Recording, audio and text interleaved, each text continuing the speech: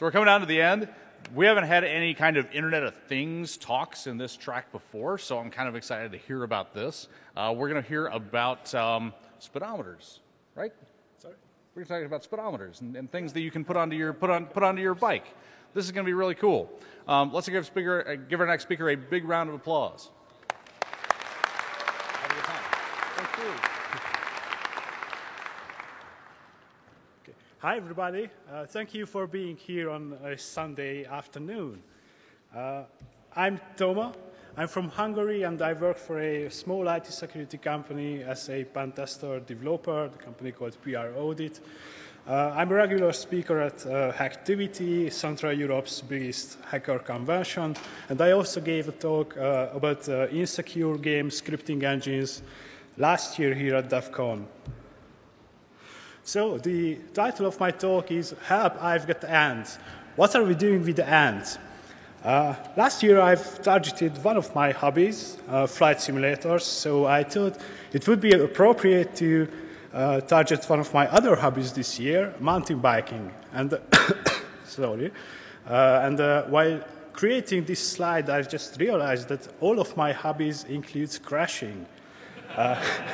So mountain biking, computer security, flight simulators, and recently drones. There's a lot of crashing there. I don't know about this. Okay, so mountain biking and ants. What do ants have to do with mountain biking? There's lots of gadgets, lots of equipment involved in sports, involved in mountain biking and in cycling in general. And old-school speedometers got replaced by fairly powerful computers that talk to various sensors like speed sensors, power meters, heart rate monitors, etc., etc., and also talk to mobile phones or even your PC. And here is where ANT came in the picture, because ANT is a protocol that these devices speak. It is not just used by sports equipment, but weight scales, blood pressure monitors, or there is even a chat application that uses it to create mesh network on Android. It's called FireChat. So in this talk, I will introduce you to ANT, ANT+, and the NTFS protocols, and I'll show you some protocol level design errors, and after that some implementation errors in various Garmin devices. So ANT. ANT is a wireless protocol created by Dynastream, and it is designed for low-power devices. You can create any kind of network topologies, and the participants are called nodes. There are slave and master nodes, and these nodes are communicating via mutually established channels. Channels are defined by lots and lots of properties like frequency or the channel ID. But the most important for us from a security standpoint is the network ID, because it contains an 8-byte long number called network key, which according to Dynastream is a security measure. It's a security measure because only nodes with the same network key can communicate with each other. It sounds good, but there are some problems. Network keys are managed by Dynastream, and if you want a network key for yourself, then you have to purchase one from Dynastream. And if you use an invalid network key, then the protocol stack will just default to the public key, which is public. You can download it from Dynastream's webpage. There's another problem with the network key. It is being that the majority of devices that use ANT actually use ANT+ or NTFS, and these two protocols have their own network key, and these network keys are also public. They can also be downloaded from Dynastream. So it's not much of a security measure because everybody knows those keys. Okay, other security measures in AND. There's a pairing bit. It works like this. Two nodes can communicate with each other only if the pairing bit is the same for the two nodes. So it does not have to be on, it just has to be the same on two nodes. This is fairly easy to circumvent because you can open two channels, one with the pairing bit off and the other with the pairing bit on, and one of these channels will succeed. I have first noticed that there's something fishy with this pairing bit when I came home from a mountain bike trip and realized that there are some heart rate data on my charts, despite I don't have a heart rate monitor. So it must have picked it up from another cyclist or something like that. Okay, I'm going to show you how easy it is to spoof and sensor data. I'm just going to set up my Freeton XT to use a power meter, and I'm going to use Simulant Plus, which is a software released by Dynastream to simulate a power sensor. I'm just creating the power sensor, setting a sensor data value that it will transmit, turn it on, and the watch should just pick up that signal and display that value, and yeah, it did. So without any pairing, it is this simple to spoof and sensor data.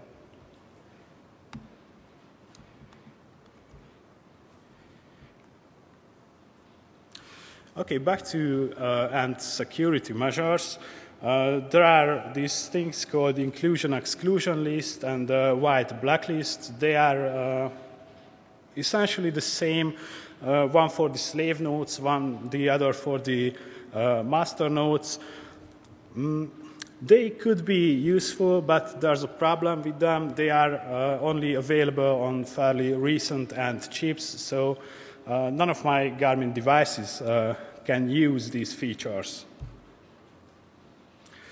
Okay, another security measure, AND channels can be encrypted with AES-CTR, but there are some problems with these too.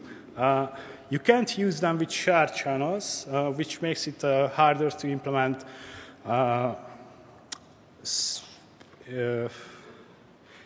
it to have, for example, one bike computer with multiple sensors. And also, it requires advanced burst data mode, which is highly energy inefficient, and it's kind of a problem with low energy devices.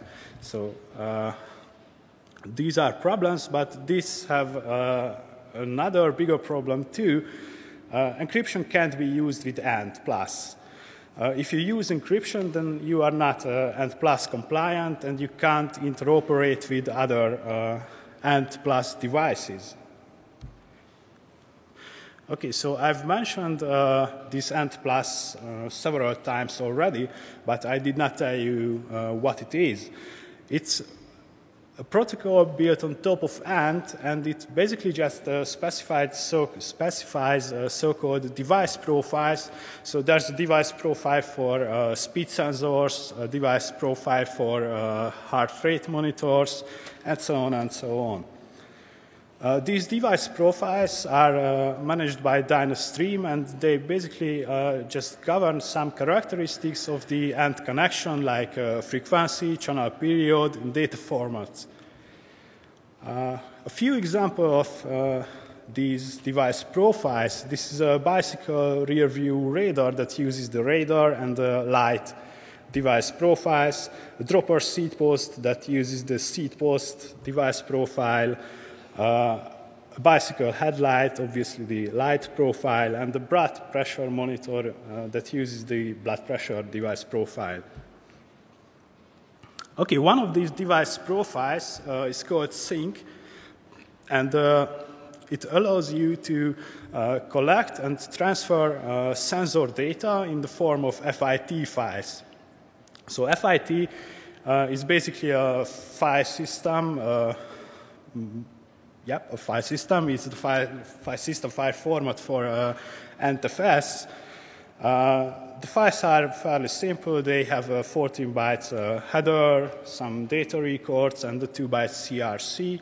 And all data records have their own records header. It's a 1 byte header, and some record content. It can be anything, really. So they store recorded tracks, your settings, your name, etc. in these FIT files. The reason I'm talking about FIT files is that my first attempt to hack my FreeTNXT was to try to find some memory corruption vulnerabilities in the firmware, and I did that by fuzzing the FIT SDK with AFL, and I did get some crashes, but they all seemed non-exploitable. I've tried to upload them to my FreeTNXT nevertheless, because I was hoping for some crash dumps or crash logs or some useful information, but I did not get either, so I got nothing. The watch did not crash. And this got me thinking, the ANT protocol stack became unavailable for a few minutes, and that got me thinking that maybe the ANT protocol stack, the NTFS protocol stack, is implemented in the ANT chip and not the actual Garmin firmware. So I have to explore this further. It might be interesting. Okay, back to NTFS. According to Dynastream, NTFS is a secure and reliable file transfer protocol built on top of ANT. If you Google Garmin plus ANT, then you will find some rants on various forums about how reliable this stuff is, and I do question the security. There are two major security features according to Dynastream. One is the built-in encryption. So you can encrypt your files, and they are also encrypted while on the air. It sounds nice, but I've seen some NTFS implementations, but I did not see anyone that uses this encryption feature. The other security measure in NTFS is that it employs multiple authentication mechanisms. We'll see about them. There are three authentication mechanisms, the first being the pass-through mode. It's not really an authentication mechanism because it works like this. The host just asks the client if it can connect, and the client just says, yes, why not? So no information needed to connect. I don't know why they did implement this, maybe for some testing purposes, but the important thing is that it is there and you can use it. The second authentication mechanism is called pairing mode. Don't confuse this with the ANT pairing bit. It's an entirely different concept. It requires user interaction. The host sends a serial number and a friendly name to the client. The client device displays this information to the user, and the user can decide if she accepts the connection or not. If the user accepts the connection, then a passkey is sent from the client to the host. The host stores this passkey and uses it for any further connections. So this pairing has to be only once. Okay, what's wrong with pairing mode? Obviously, if you are a malicious host, then you can send any serial numbers or any friendly names to a client, so you can maybe get the user to accept the connection. This is one way to attack pairing mode. The other is that after a successful pairing, the passkey is sent from client to host, and it can be sniffed. How do we sniff ANT? The ANT chips that the majority of these devices use are NRF24 AP1 and AP2, and these are based on the very well-known NRF24L01 Plus chips. So they work in the 2.4 gigahertz ISM band.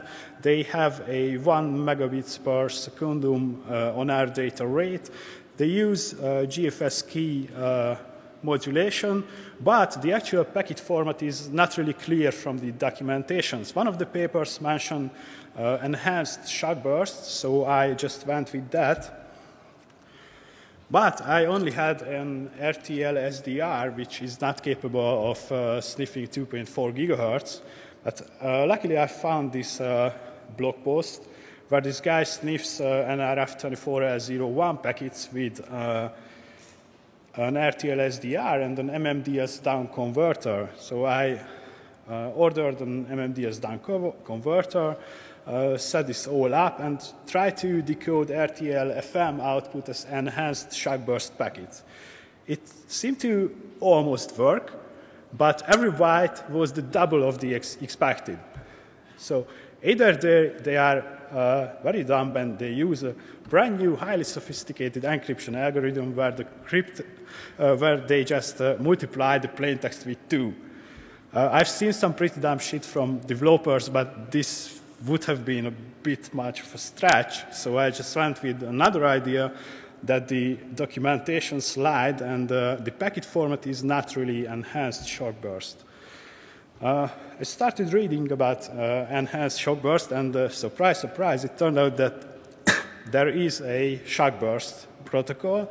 The difference between the two is a 9-bit field called packet control field, and it's being 9 bits, so it can happen that if you try to interpret a shock burst packet as an enhanced shock burst packet, that there is a 1-bit left shift, which is multiplying with 2. So it seemed a reasonable solution, so I implemented shock burst decoding. I've implemented it as a C program, and which outputs hex pairs, and I've also written an anteater.py which interprets these hex pairs as NTFS packets. This worked nicely as a proof of concept, but I wanted something cleaner, so I've implemented these functionalities in Potosphere as 2 Potosphere blocks. If you don't know Potosphere, it's very similar to GNU Radio Companion. I just like to use it more. Okay, I have a video about this too. So this is the hardware, the MMDS down converter, the RTL SDR, and I'm using a virtual machine with 2 anti-USB sticks here. One for the NTFS host and the other for the NTFS client. So there will be a host and a client on the same machine, and they will talk to each other. And we are going to sniff them using these POTOS blocks. Yeah, it's starting. So this one is the shock burst decoder and the NTFS decoder. I'm opening the client channel, the client beacons. We can already see the client beacons.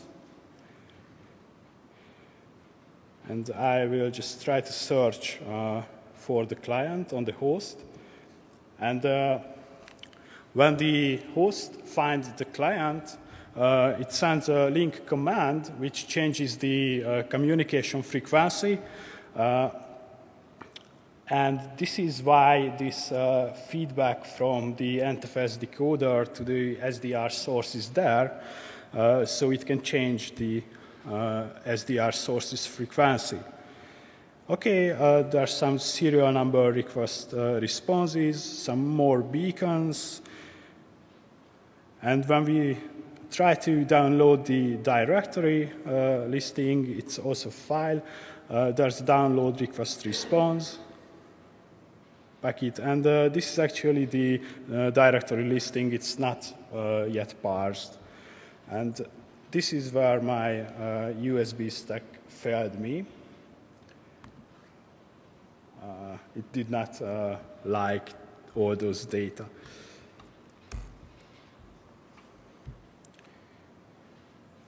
Okay, so we've talked about two authentication mechanisms so far. The last one is the passkey mode. Passkeys are up to 255 bytes long, so brute forcing them is impractical. But as I've told you earlier, after a successful pairing, the host remembers the passkey, and the passkeys are stored in a directory structure. So there's a client serial number and the corresponding passkey, another serial number, another passkey, and so on and so on. And when the host encounters a client with a known serial, then it tries to authenticate with the stored passkey. This whole process could be man-in-the-middle by first posing as NFS host, acquiring the client serial number, then spoofing this serial number, acting as a client. The host will send us the passkey, and we can then use this passkey to authenticate to the client. I've tried to use NFS PC tools for this, and I've expected to find the passkey in the debug logs, but the actual passkey algorithm made it impossible because the host checks the passkey length, and if it does not match the stored length, then it aborts the authentication process. But since we are the host in step 2, we can patch this functionality and still get the passkey. I found out that the ant wrappedlib.dll contains the code path for this functionality. I've almost started to binary patch it, but noticed just in time that Dynastream actually released the source codes, so I just have to modify the C code and recompile the DLL to do this attack. So as first step, we are going to pose as a host and get the client serial number. I'm just setting up some things here, okay? And I've also used my FreeTNXT for this.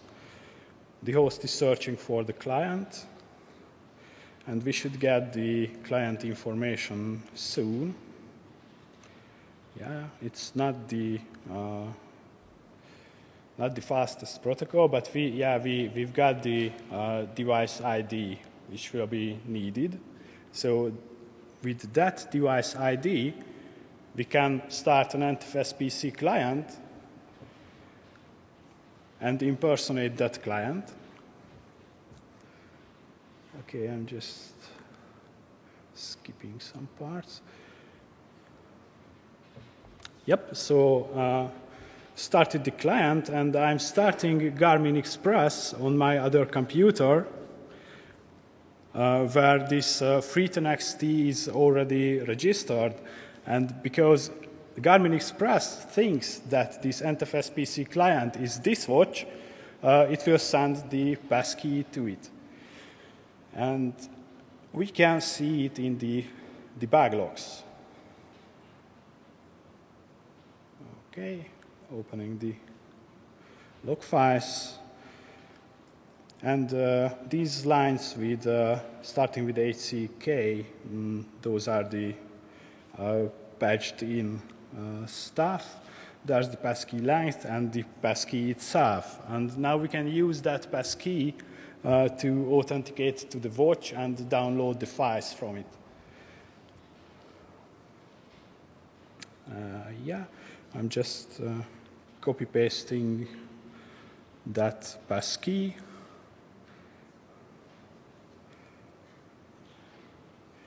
And starting the channel, starting searching for the client, and you can see that there is no user interaction on the client side. It's pesky, it succeeded, and we can download the directory structure without any user interaction from the client side.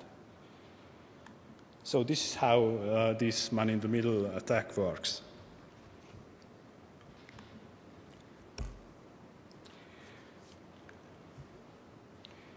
Okay, so this was the part about the design errors, the protocol level errors. So I just recap it and ask the question, is it all crap? And yeah, I have to say it pretty much is. It is possible to create a secure end connection, but you have to purchase your own network key from Dynastream. You can't use End+, so you won't be able to interoperate with other End+ devices. And also you have to use fairly recent End chips. So moving on to implementation errors. I'm going to show you implementation errors in Garmin devices simply because I have those Garmin devices because of mountain biking. So I don't have anything against Garmin. I just use their stuff. Okay. The first authentication method was the pass-through mode. And I've assumed that it is only used for testing or something like that.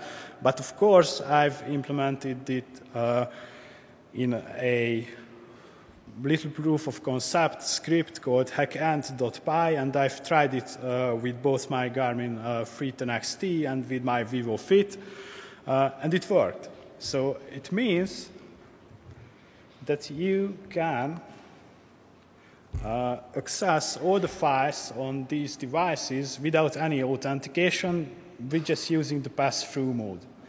I'm showing you this by downloading the directory structure from a Vivo Fit using this pass-through mode, and yeah, it succeeded.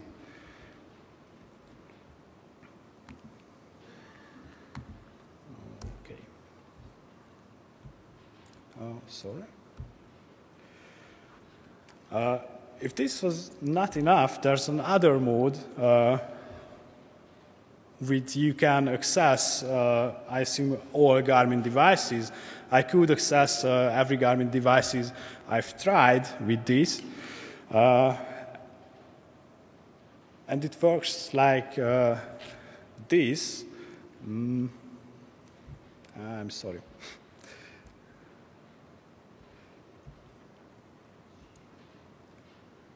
Okay, so I'm just confused the slides. Okay, so there's a feature called OTA firmware updates. There are lots and lots of devices that don't even have any other communication method than AND, so firmware updates have to be done via AND. The firmware update method is pretty well documented by Dynastream, but of course Garmin does not use this method. So I've started to reverse engineer the Garmin Express services to learn how it actually works. But I've got distracted. I've got distracted by these two methods. The first being compute factory paired device passkey, and the other being has factory paired device passkey. I've assumed that they are using these for bundled devices, so you can buy a watch and the heart rate monitor together, and they are factory paired, so you don't have to do that. But of course, I've implemented this compute factory paired device passkey method in hackend.py too, and I've tried it with the Free 10 XT and the Vivo Fit, and it worked in both cases. So it basically computes a passkey from the device's serial number and uses it for connection. The serial number, as I've shown you earlier, can be obtained by posing as a host, and we are posing as a host because we are trying to download files from a client. And it worked. You can see that here's the device ID, the serial number, and the computed passkey. So this is another method to access Garmin devices.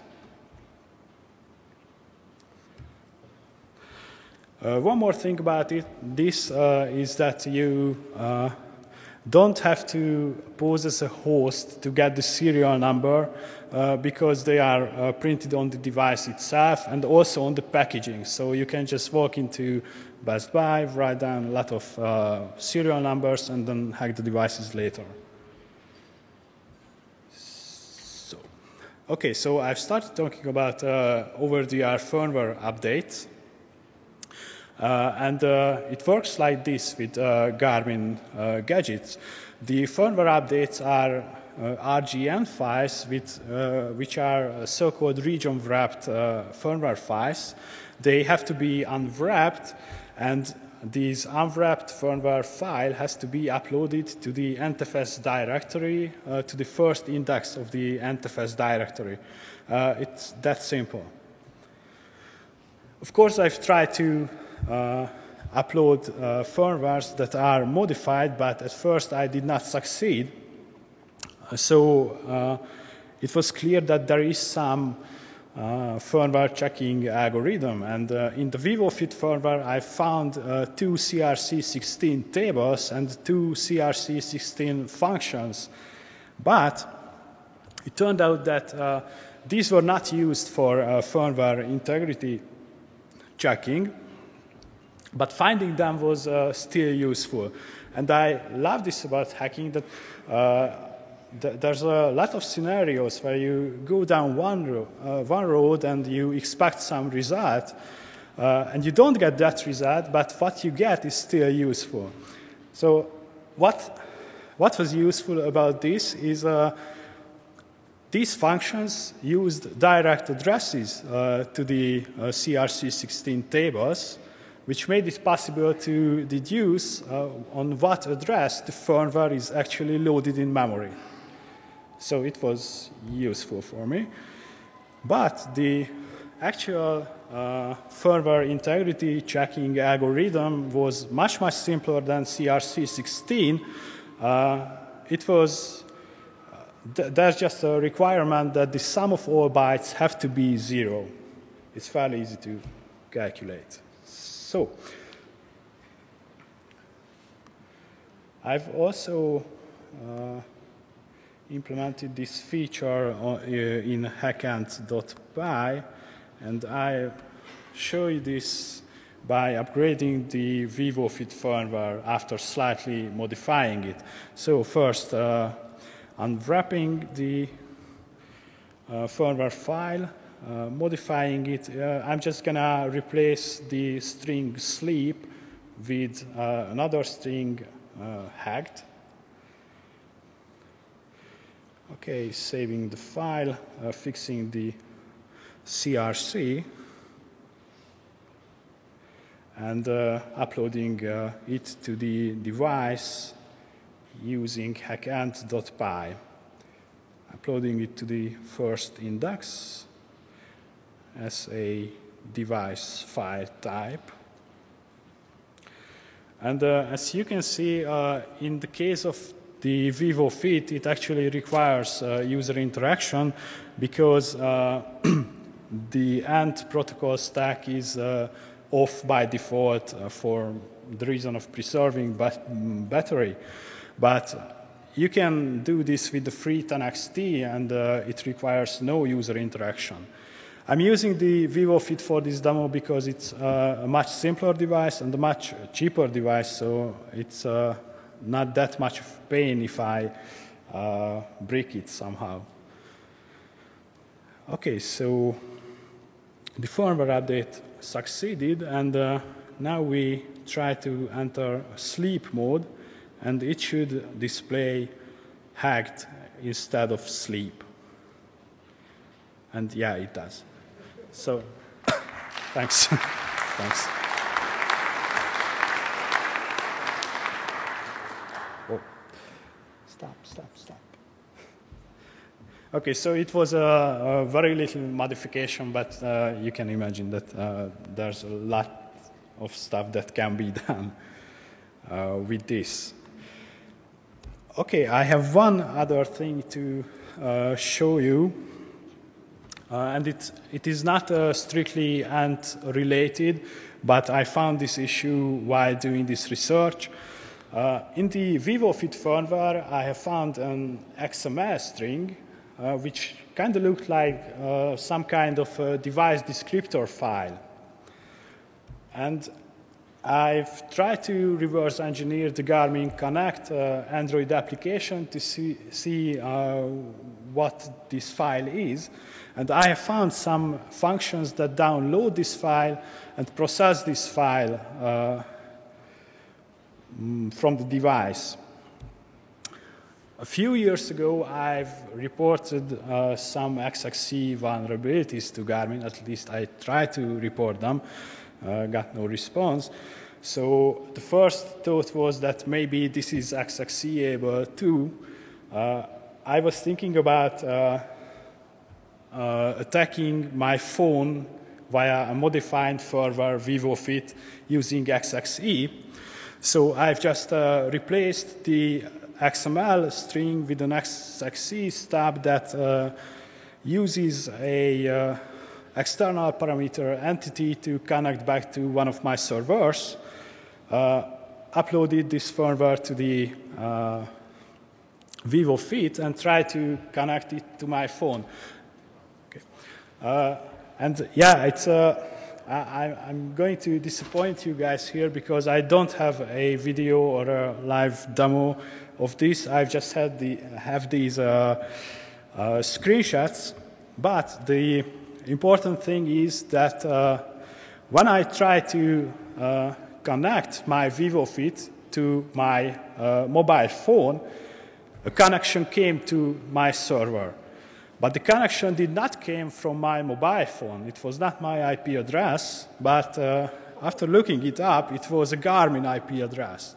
So what's happened is the mobile phone downloaded the XML file from the VivoFit and sent it directly without any modifications to a Garmin service, and the Garmin service was susceptible to XXC.